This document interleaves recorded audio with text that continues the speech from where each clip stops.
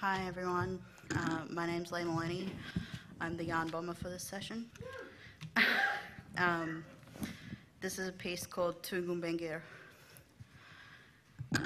There's a long beach walled by sand dunes with death adder burrows. Frothing tides reach for the dancing she-oaks over the wall. Seagulls ride the whistling wind from one end to the other. There's a calm river born from the tall mountains. Freshwater carves through the pastoral valleys to the sea where it is inhaled by hungry riptides. There's a dark rainforest filled with ferns, fungi, and lyrical lyrebirds. Memories of an ancient time, not so long ago, hides under the moss. Water falls into a pool so clear it looks like tears. There's a stagnant swamp housing thousands of chattering fruit bats. When the sun touches the grey mountains, the thousands flee into the last rays of light.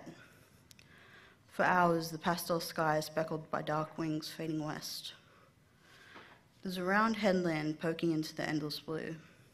Humpback whales wave as they migrate by. Tide pools overflow with pieces of the ocean, blue-ringed octopuses, and empty seashells filled with voices. There's a tall hill covered in brick houses in a tarmac street. Stand in the gutter to watch the sun fall asleep, tucked into the mountains. Gilladara paints the heaven reaching clouds with hues of dusk. There's the island, whose history is obscured by greens. Some of them elders grew up there with the rustling she-oaks and swelling river. They remember the bodies buried beneath the golf course. There's a haunted estuary dyed brown by tea trees hanging off the banks.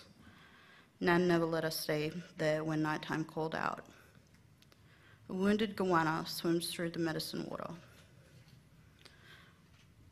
There's a massive midden tracking millennia of movement. Old people walk, eat, and record their presence. They've been there since the beginning. Here now they hold me dear and whisper in my ear. Here I stand with granite bones, saltwater tears, and ochre red blood. The deep ocean within me begs to be reunited with homeland. Ancestors swim in my depths, illuminating the darkness like stars.